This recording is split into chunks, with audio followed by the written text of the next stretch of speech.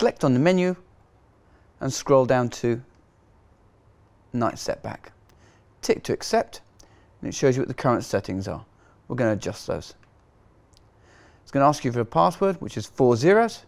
Tick to accept, and we're going to select yes, for we do want to use this function, and we can put upper or lower limits.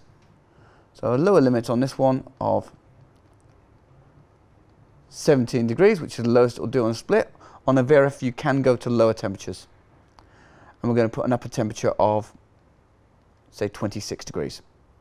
If the room temperature goes below 17 degrees, the air conditioning will switch on. It'll bring it up by 2 degrees, take it to 19 degrees, and then we'll switch off. If the room temperature gets above 26 degrees, it'll switch on the air conditioning and bring the temperature down to 24 degrees and then switch off. And it'll do it between midnight and 5 o'clock in the morning. And obviously we can adjust these to suit our requirements.